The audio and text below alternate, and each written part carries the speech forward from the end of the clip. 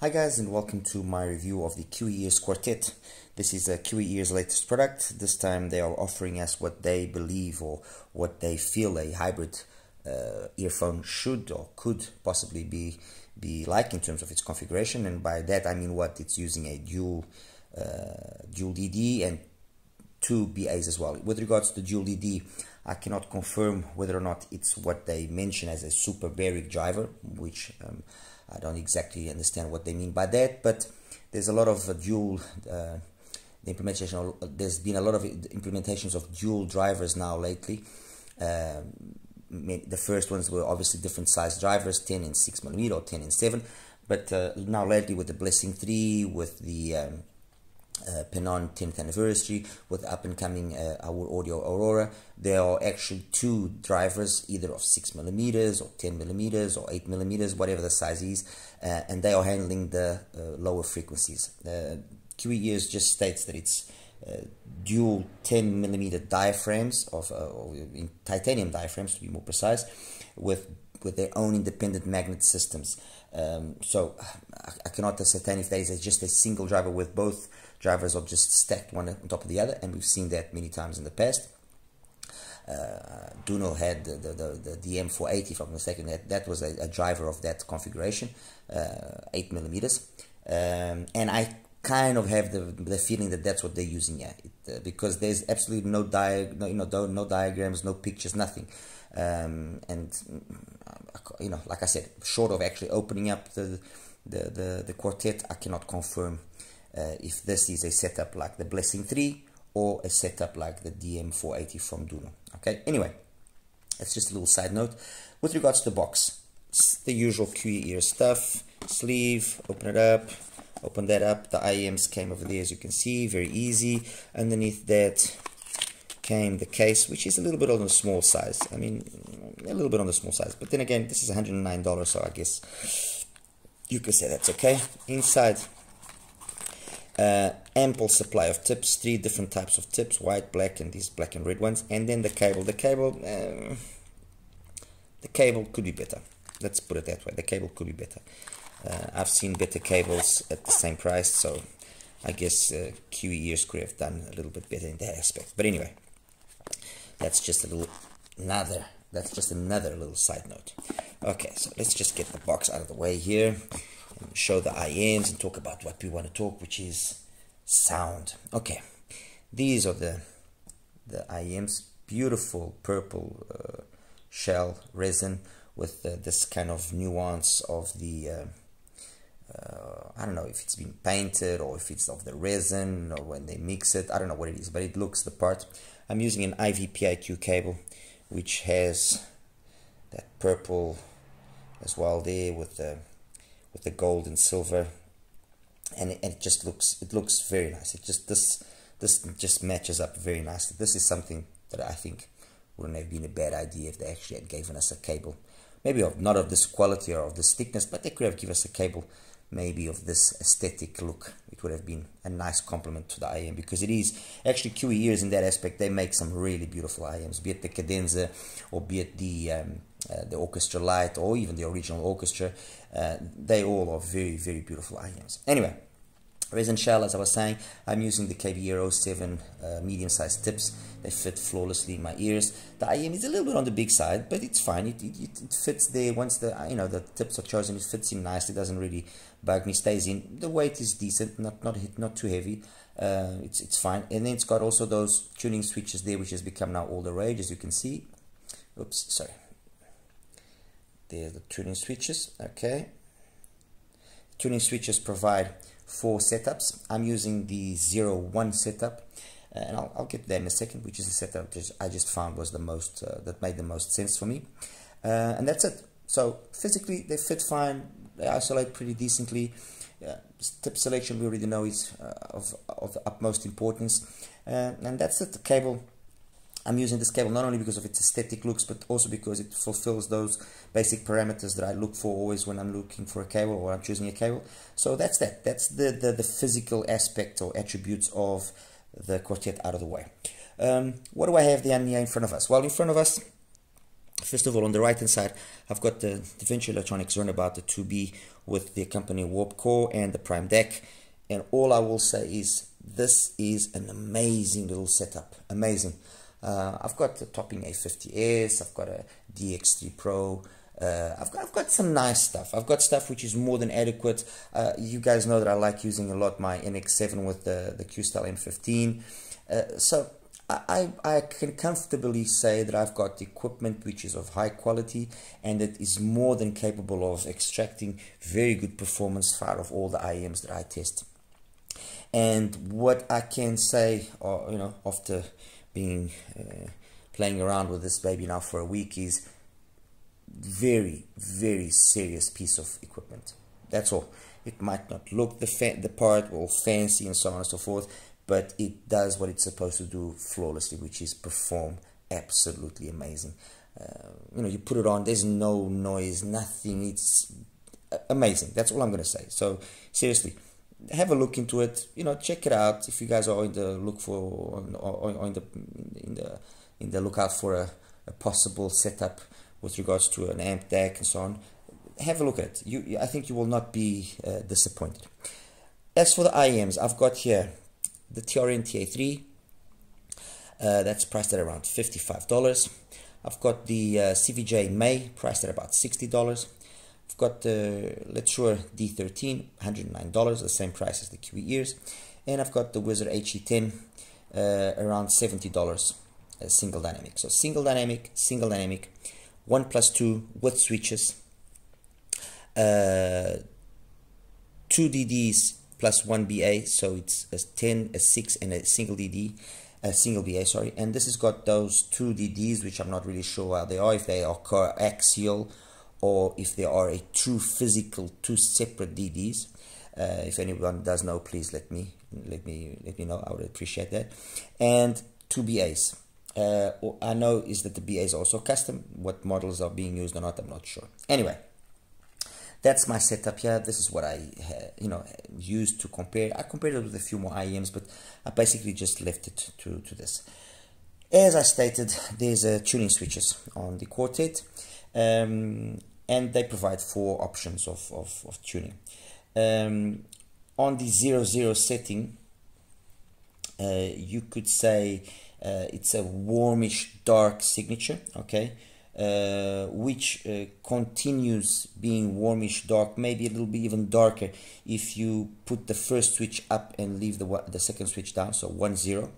If you then put both switches up, so 1 1, there's a balancing out of the whole frequency range, and it kind of becomes like a V-shaped.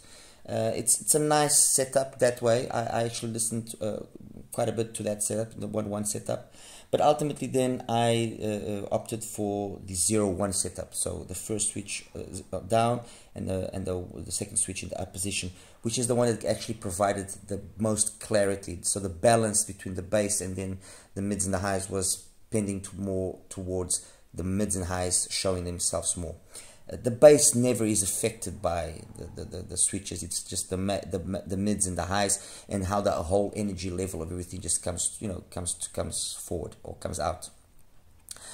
So for the majority of the listening test, and my opinion of the Quartet is based on the 0 1 setup. Okay.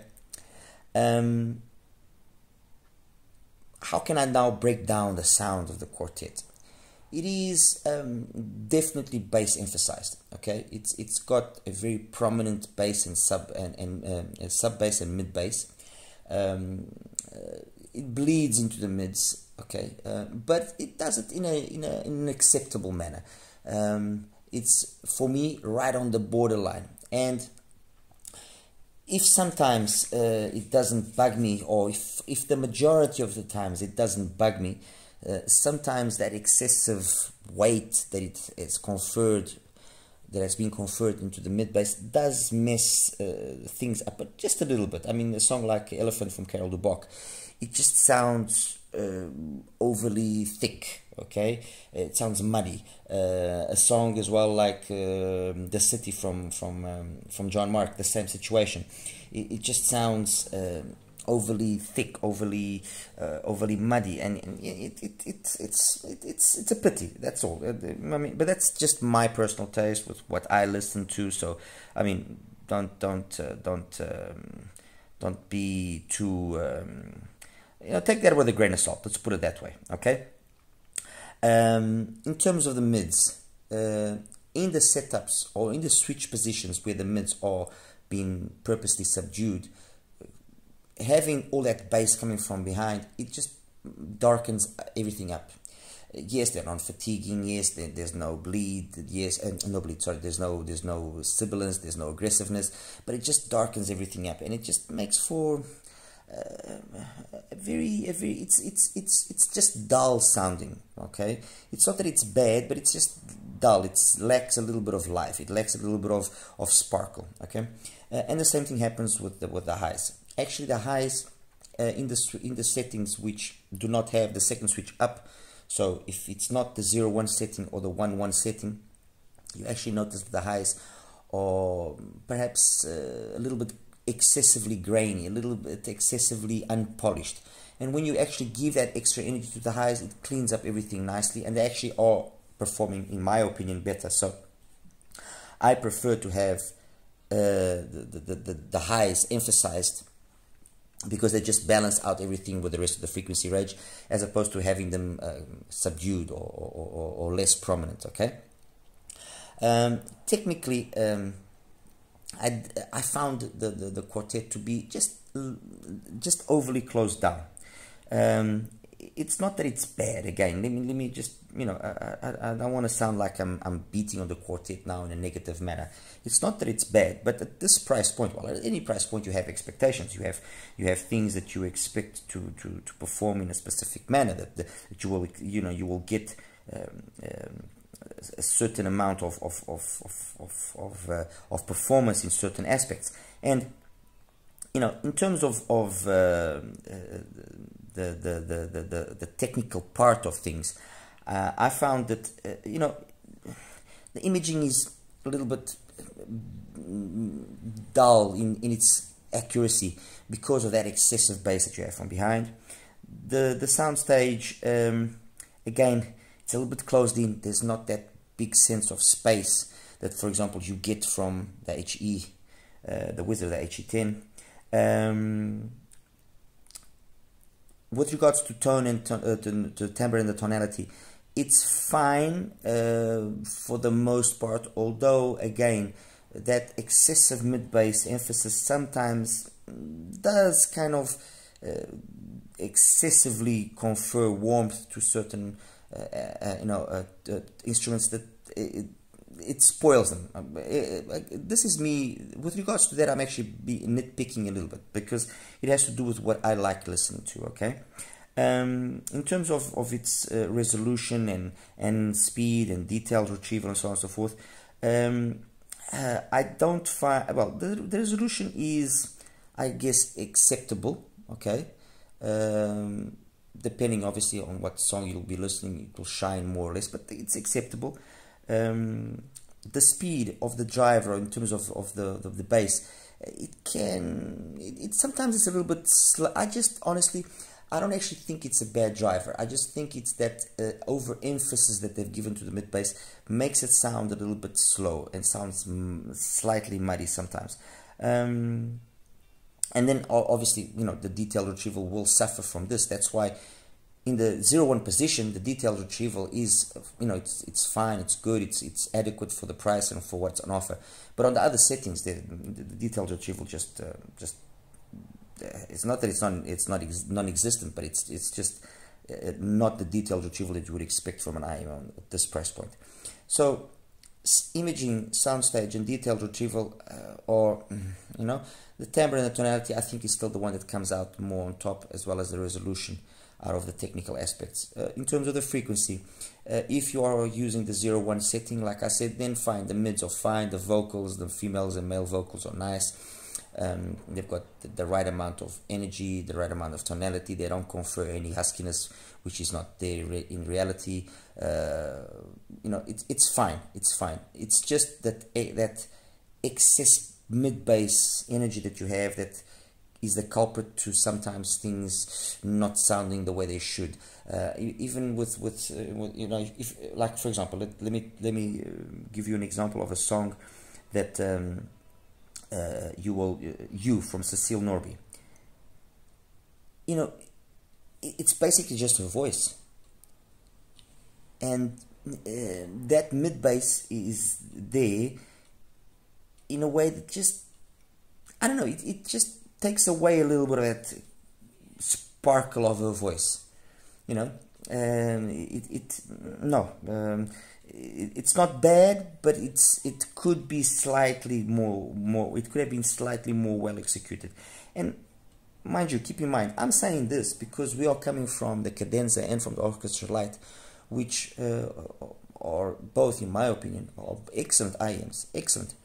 Fine, maybe KIWIEARS did this tuning style here on purpose, wanted to do this tuning style here on purpose, and if that is the case, then okay, fine. But that doesn't mean that, you know, we have to always like 100% everything that they've done. In a Sentimental Mood from Cecile Norby, another one where you notice that mid bass energy that's there is just taking away from her voice. It's adding stuff that it shouldn't be adding. You know, that's the only thing.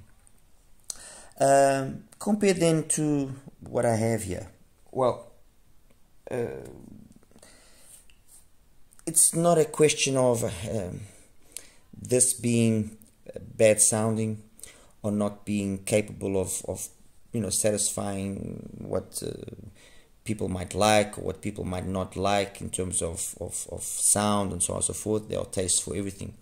But when I start comparing the quartet with these IMs, yes, certain aspects of its shine positively, but in my opinion, there are more aspects of its which are negative towards it that shine or that come up. When I compare it with the HE10, it's straight away obvious that that's a much more balanced IM. Mids, highs, everything there, there's way more detailed retrieval. Technically, it's a superior IM to the quartet. End of story. That's the reality. It's got more treble extension, better quality treble, better mids.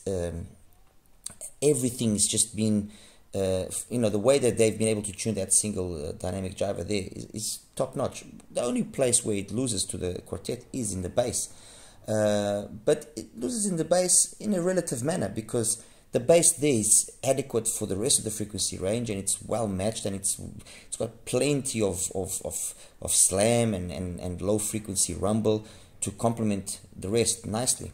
There's no mud, there's no bleed, so it's kind of a tough one to say which is the better bass. More quantity, yeah, definitely, but that there by no means does it fall behind in terms of quality. In terms of quality, it's a better bass than the quartet, in my opinion. Okay, so the Wizard, the HE10, overall, I will dare say that it's a better IM than the quartet. From what I understand, the way that they've done the tuning of the dynamic drivers, they've got one dynamic driver working up to 350 Hertz, the other one then works from 350 roughly, or goes until 1 kilohertz. So one stops at 350, the other one goes up to 1 kilohertz, and then you have the BAs handling the mids and the highs. You would expect by having that kind of breakdown that it should be more competent. That's what ultimately I'm trying to say. With regards to the D13 from LITZ, in terms of pure bass, again, that is a better execution, better slam, no bleed, quicker, better texture. Bass there is superior to the bass on the quartet. Okay, midwise, the mids here, especially in the 0-1 positioning, are superior to the D13, and there's also a little bit more extension here, or perceived extension up top than on the D13. So in this case, if in this particular case here with the HE10 and the quartet, if you were kind of thinking which one to go for, and you want a good overall IM for, you know, I would definitely tell you go for the HE10.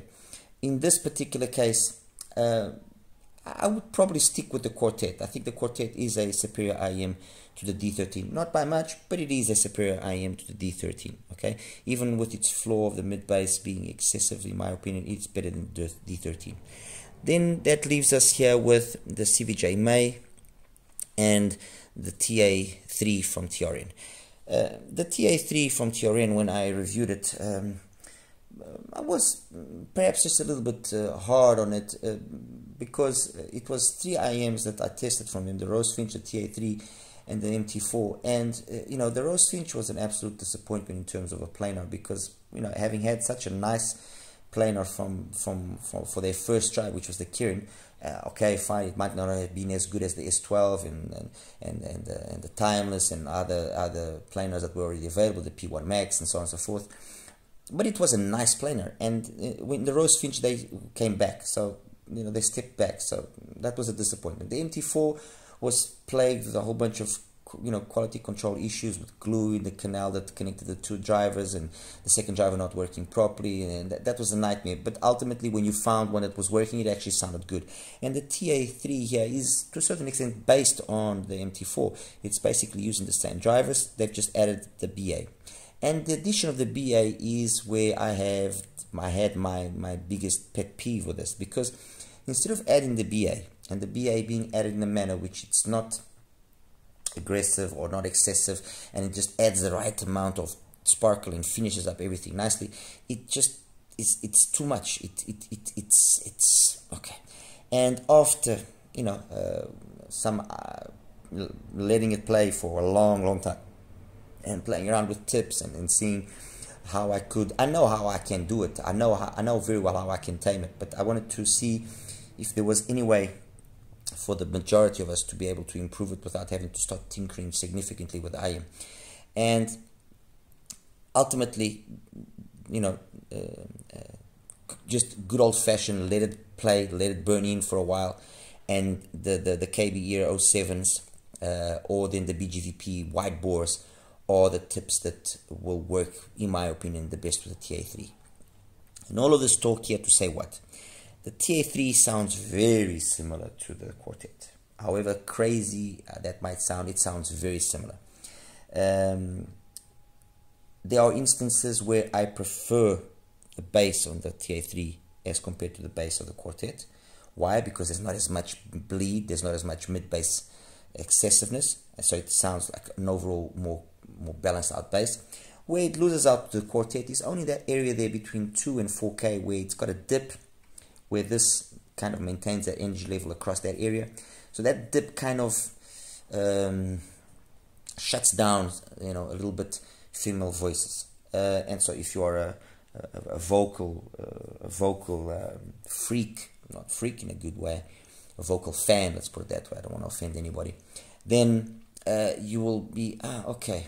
And it's precisely that dip there that, coupled with then that treble which was excessive from the BA, which made itself very evident. You know, you could see, okay, this is a BA there that's there. It just, it kind of, it made the TA sound weird at times. But in the midst of all that weirdness, the reality is this: I was actually quite surprised how I am of half the price of the Quartet was actually able to keep up with the Quartet a lot more times than what I was expecting. And be it not then for that dip that it has in the mids and the transition from the mids to the upper mids, I would actually dare say that the TA3 would be a more sensible option. Honestly, I really would. I know that's a really bold statement that I'm saying right now, but I actually would. Ultimately, it's not just because of the fact that the tuning switches here and that lack of that dip there are enough of a reason to say, okay, no, the Quartet makes sense. It justifies being twice the price. So choose that over the TA3. I will give the TA3 one thing, which is with regards to the stock cable that it brings. It puts the stock cable of the Quartet to shame. The stock cable that the TA3 brings is very nice. Okay, so we have one that, in my opinion, is a better buy than the Quartet. One that, no, it's not a better buy. Another one which is not a better buy, but does a hell of a job, and actually does more, keeps up better with the Quartet than does the D13. Okay, and then that finally leaves us here with the CVJ May. And the CVJ May, to cut a long story short, is a better IEM than the Quartet. That's it. It's got the switches, so the argument of the switches here is not valid. It's got the switches work, and they work really well. Okay, excellent build quality, all in metal, excellent build quality. Costs $60, so basically half of the price. So it beats the Quartet in matching it with regards to its versatility in tuning. Equals the Quartet, beats the Quartet in terms of the price, equals or beats the Quartet in terms of build quality, and then in terms of sound, it is a better sounding IEM than the Quartet. There's no bleed of the bass in such a significant manner as there is in the Quartet, so the sound is way more balanced. The mids, the overall sound that you get here from the May is a very kind of old school sound. Yes, it's an old school sound, very correct in terms of timbre, very correct in terms of its tonality, very musical, great technicalities comparative to the Quartet, better sense of space in terms of soundstage. I mean, you listen to the two songs that I mentioned, The City from John Mark and Elephant from Karel Duboc. You listen to just those two songs alone are enough for you to see that the May is a better sounding IEM than the Quartet. So yeah, we have a second IEM here, which is a better option in my view, in my books, is a better option than the KIWIEARS Quartet. And that's it, guys. That's basically it. I'll show you another graphs quickly so you just can have a final look and see what I was talking about here in all of this review and opinion giving. It's a nice IEM, the Quartet. It is a nice IEM. I cannot deny that it isn't a nice IEM. It's got its good points going for it. You know, especially the bass. If that is your thing, if what you're looking for is bass, and yes, fine. It's got the tuning switches as well, which are versatile and give you options of the tuning. And again, fine. But the truth is this: you have the CVJ May. It's also got the tuning switches. It's got amazing bass. The bass by no means is lagging behind the bass of the Quartet, and it just sounds more polished. Honestly, I mean, like I said, this is I don't want to sound like I'm being mean here to KIWIEARS. No, they've given us tremendous products up to now. Out of the products that they've given, this one is perhaps the one that's the least impressive in my books. The Cadenza was amazing. The Orchestra Lite was amazing. The Orchestra, the original, actually the Orchestra was a good IEM, although the price point made it enter a market where there was a lot of competition. But then the Cadenza at $35 was and is a fantastic IEM still. The Orchestra Lite at the $240 mark for an all BA set, again, perfect, amazing, nothing to be said. This had big shoes to fill because it had to kind of at least match up those two in terms of the overall performance, or those three in terms of overall performance and what is on offer. And I feel that it could have been slightly better tuned. That's my opinion. Anyway, guys, that's it. I'll show you another graphs and we'll wrap it up. Thank you. Hi guys, and welcome now to the graph section.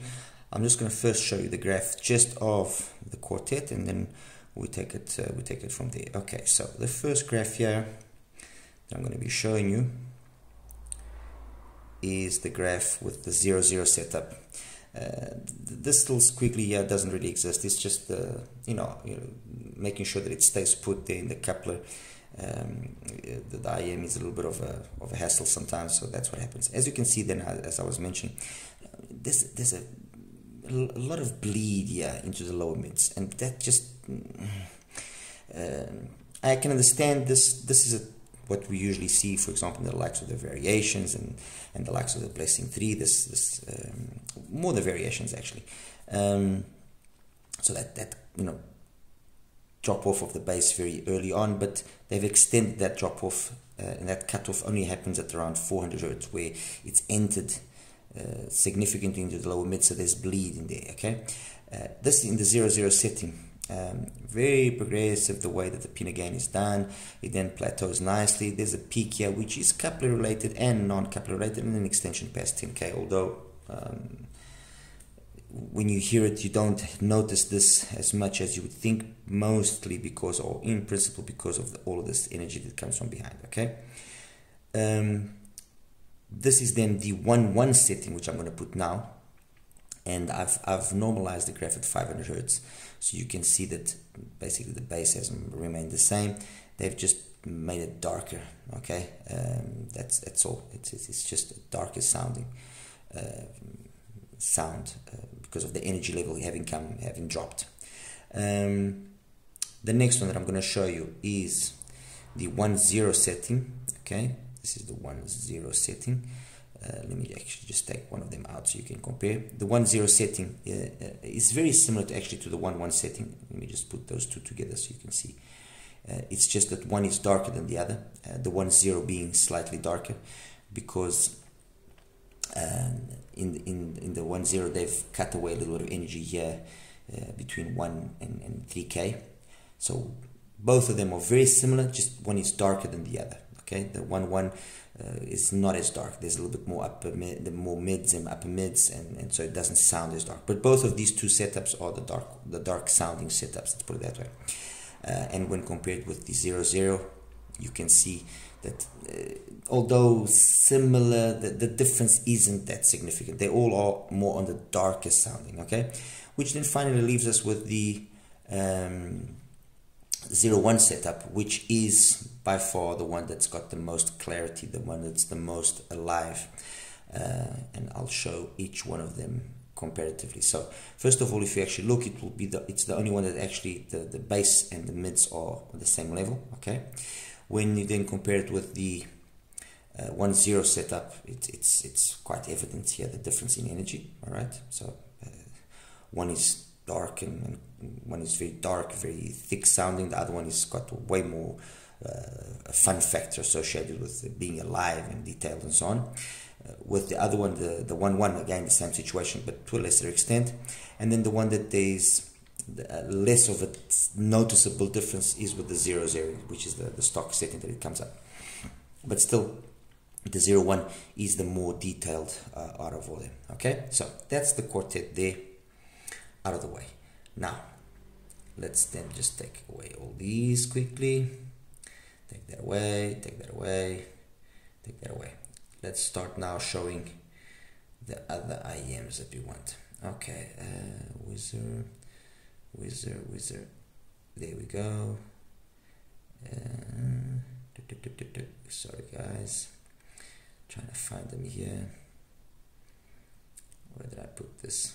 Did I have? Yeah, I think it's, yes, here we go. Okay, sorry about that. Okay, so this first one here is the quartet in the 0-1 setup, which is the one that I listened to. The next one that I'm going to be putting up now is the TA3. Okay, that's the TA3, and as you can see, the TA3 doesn't have all that mid bass there, so it cleans up nicely the mids. And were it not for that dip that I mentioned between 2 and 4K there, because the dip there at 5, it's actually helping out with, you know, no sibilance and so on and so forth. It would, in my opinion, the TA3 would be a more sensible choice. It's got that extension there, it's noticeable, but it's just this amount of energy here that is, it can be a little bit too much. And this is already now using the tip that I mentioned, the 07 tip, because in stock format it was another 2 or 3 dB still on top of that, so it was still more prominent, the difference. Okay, so that's with the TVJ, with the TRA, the TA3. With the CVJ, this is the graph here of the CVJ. Okay, the CVJ, as you can see, there's a lot of similarities between the CVJ and the TRA, the TRN, the TA. Let me actually just change the color here of the TRN so you can see what I'm talking about. Okay, Okay, the blue is a CVJ May and the red is the TA3. There's a lot of similarities. The bass is the same basically, very similar. It's just that the overall balance in the May in terms of the mids and to highs has been better done, better executed, and that better execution shows itself, and you can hear it by the sound being more balanced out, more coherent. I mean, that's a nice looking curve there. It sounds really good. It's got the right dips in the right places, plenty of energy, plenty of detail. And when you compare it with the Quartet, not having this mid bass there, you know, that what it loses there in terms of the mid bass, but the fact that also there that dip is not as significant as you've seen before, it just makes for an overall better sounding, more coherent sounding IM. It's just more balanced out. I just very much enjoy the sound of the May. Honestly, I think it's an IM that goes very much under the radar. Maybe because it's a CVJ and people don't believe in CVJ as because of, you know, some lackluster products that they've had. But the truth is, the CVJ is, in my opinion, in my books, with my music, a better sounding IM than the Quartet. And this is the Quartet, mind you, in the 0-1 setting, because if I was to compare this with the other settings like I showed you before, I mean, it just, there's no comparison. You know, the May just walks all over it with the other settings. This is the only setting where the Quartet can even trade blows with the May, in my opinion. Okay. And finally, the only one that's left here to show actually is, where is it now? Where is it? Is the HE10. I would like to show it to you as well, if I can find it. Here we go, 11, exactly. So let me just take that out, number 11, and just normalize it. There we go. I think that it's self-explanatory. The overall balance of everything in the Wizard is just more sensible. I'm just going to put it in black so you can see that the difference, you know, the contrast a little bit better. A nice, very nice bass, maybe not as thick sounding, but quality wise very nice. Perfectly done mids, great extension. It just sounds. The secret of the Wizard of the HE10 is the execution of the bass, which has been done in a way more sensible way, and having been done in a way more sensible manner, it just lets the whole of the mids shine. And in the case of the Quartet, the biggest problem is not really the mids. The mids all well done. Those are nice mids there, but this excessive energy here, it just takes away from that ability to have the detail retrieval that is possible of having, in my opinion. And it takes away as well a little bit of that sparkle and that little cleanliness, the twinklies and the sparklies and that you would like to hear on voices, especially female voices. And that's it, guys. Hope I wasn't too excessive in my view here of the Quartet. Any questions, as usual, please like and subscribe, and I'll do my best to answer as quickly as possible. Take care now. Bye bye.